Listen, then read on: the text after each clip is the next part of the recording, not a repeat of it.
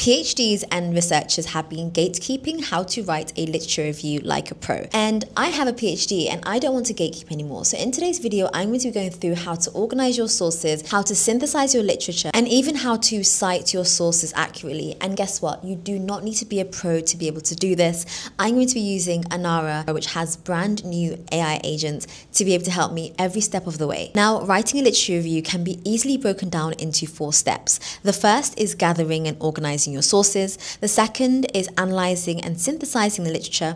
The third is structuring and writing your literature review. And the fourth is making sure that your citations and your sources are accurately placed within the review. It's really as simple as that. So let's start from the beginning. Step number 1 is where you gather and organize your sources. And this is really where Anara shines. Anara is an AI workspace for scientists, for researchers, and even for students. It really helps you have a library of papers where you're able to organize your sources, search through your sources, ask questions, but even go beyond that and search on the web, search through YouTube videos, search through your workspace, and you're really able to interrogate your sources a lot better and have a much cleaner workflow. So this is what your homepage looks like. You've got your home kind of dashboard, you also have your library, you can search, and then you also have your chat history as well and your folders of papers, chats and information essentially. Now, when you start to ask a question, you can ask a question about anything specific, or you can utilize one of the agents, which I will be going through and talking about a bit later on. Now, you can also select what kind of model that you want to use. There's Gemini, there's GPT, there's Claude, etc. And you can also select where this information will be coming from. So if you only want to focus on information in your workspace, which is information or papers that you've uploaded directly, then you can, or you can focus on information from only the internet or both, or whatever you like. So that's really useful. So I'm going to start off by uploading some research papers that I want to use for my literature review to begin to assess whether these papers are even important. What I've started by doing is I've grouped these 5 papers into a folder called Climate Papers for paragraph 2, because I've already done this for the introduction paragraph. Now, I love that you can group the papers together in Anara, because then you can start to ask questions about only that group. So it really narrows down where you're getting the information from and sort of where Anara is taking the information from when answering your questions. So what I'm going to do here is I'm going to say search through my workspace, and I want to say what is the gap in literature in understanding that these papers all discuss. And then it goes through the different gaps. So it's saying what the challenges are presented within this particular research area, and it gives you kind of common themes that manifest in specific key areas. Now, the great thing about the answers given by Anara is that you have the references. So these number bubbles take you to the research paper that it's referring to, and also shows you a highlighted section for where it is speaking about as well. Now, because I'm still trying to figure out and understand this topic properly before I actually write my literature review, I want to look for a YouTube video, because sometimes it actually just helps to hear and listen to someone talking rather than just reading loads of papers. So I'm going to be using the agent to look through and search YouTube. And I said, is there a video that describes and explains climate change in a really, really simple way? And it searches through YouTube videos, and it gave me a list of several YouTube videos that are basic and simple for different kind of reasons. But I love how it goes a little bit beyond. So it's giving me kind of a general overview of climate change videos, but it's also giving me videos that are a bit more specific, some summaries, some short kind of quick summaries, but also videos for kids too. Now I want to search for some more papers. I've uploaded the 5 papers that I already have, but I'm doing my literature search. So I really need to find some more papers that are a little bit more specific to Africa and climate change. So I'm using the AI agent, which is search for papers. So this is specifically looking for research papers, and I'm saying find me papers that are to do with climate change effects in Africa, and I'm saying that I'm happy for it to use any of the different sources that are available, but I know that I don't have any myself within my library, so it's most likely going to be only kind of grabbing papers from the internet. So you can see here that it's pulled out a number of papers, summarized kind of the impact for me in terms of agriculture, food safety, and given me a massive long list of research papers that, again, you can click into, takes you directly to that paper, so you can verify it, and it's true and you can trust it and it's trustworthy, which is of course really important in research. You can also open it as a note, and I'll show you a bit later on how this works. But the really cool thing you can do here is add these sources to your library directly.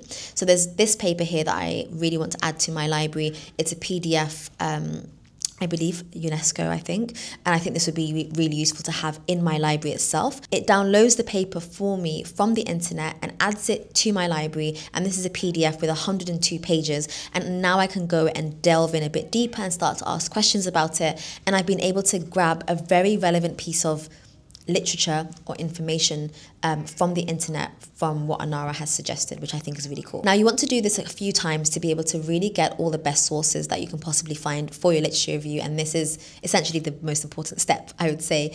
Then step number 2 is analyzing and synthesizing the literature, and this is typically the most time-consuming part of a literature review, where you have to read everything. Like, you have this 102-page PDF. How are you going to be able to read that plus all the other things that you need to read within the short time that you have? So to be able to do this more efficiently, you can use Anara again to be able to analyze and ask questions about any paper. So we're going to chat with our documents. Now, what I've done here is I've opened up a different folder. It's about senescence, which is like cell death essentially. So I've opened up this folder. You can have the display as a table, or you can have the display as tabs. I personally quite like the tabs because I can actually see the papers, but if I have a really large group of papers, the table's a bit more useful just to have a quick overview. But the tabs, I don't know, I just prefer seeing the actual papers. So I love that you have that flexibility in terms of like view.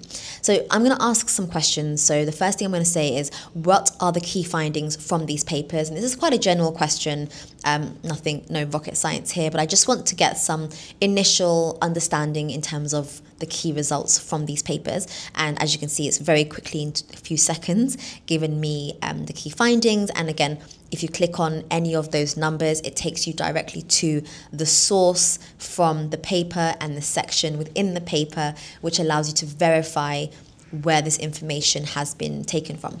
Now, a really new cool feature is that you can actually tag or like mention a specific source that you have and ask a question about it to make sure that Anara knows accurately what you're speaking about. So I want to focus on one of the papers. So I've added and I've mentioned just that paper. I've tagged that paper and I'm saying, does this paper talk more about aging than the other two? So I wanted to make sure that it was clear as to which paper I was speaking about and which paper I wanted to compare, rather than just saying the first or the second. And it just helps with kind of cross-referencing and linking all of your sources together. So I think this is a really cool new feature. In this stage, when you're writing your literature review, the second stage is all about figuring things out.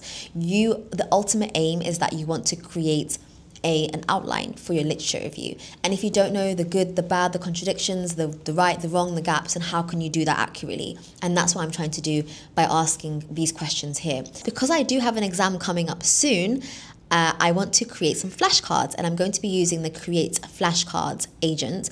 And I love how there's different styles of questions as well. There's true and false questions, there's fill in the blank, there's multiple choice. So it's kind of requiring me to do different things and retrieve information in different ways. Step 3 is structuring and writing your literature review. So now that you've gathered all the information, you've understood all the information, now we're going to start to write, which is a relatively important part. To do this, I'm going back to the chat where I made the flashcards, and I'm going to say, I'm writing a literature review. Give me a draft outline based on these 3 research papers. So I'm still talking in the chat where I've got the 3 research papers all together, and I want to say, focus on these papers only. Give me a draft outline. And as you can see, it pulls out this draft outline for me. Again, fully referenced. And that's one thing that I love about Anara. You don't have to guess whether or where this information has come from, or whether it's trustworthy, or whether it's made up, or if it's hallucinating. Everything is there for you. And then you can click on Open as a Note. This is the key part. You click on Open as a Note and it copies all that information as a note. I then open it in full view because now I just want to focus on the overview to make sure that it sounds good. I've done my reading, I know and I understand everything, so it's just about me trying to focus and tie this in together. And then one of the last things I'm going to do is I'm going to create a citation. So using the create citation agent, I'm going to create a citation for one of the papers, one of the things I have available in my library. I can and tag the specific source that I want to be cited, and it quickly generates a Harvard citation for me, and I can add that to the end, and that is a perfect reference, and I can keep on doing that to all the references that I add. And that's essentially step 4, making sure that you're citing correctly, making sure that you are, as you're writing, pulling the right citations, adding them to your library, asking Anara to cite them properly for you, and ensuring that everything matches up. And that's one of the most important things in academia, especially when writing a literature review. I really hope that you found this video useful. There are so many really cool new features that Anara has introduced into their platform. Anara makes the whole process so seamless and super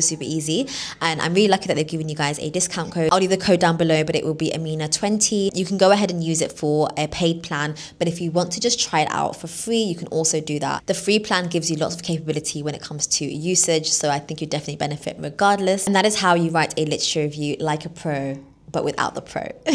Ethically. I really hope you found this useful. Leave me a comment down below and let me know if this was something new. I'm sure this is not the first time you've heard Anara on this platform, but if it is, let me know down below if you've tried it and what you think about it, and I hope to see you in my next video. Okay, bye.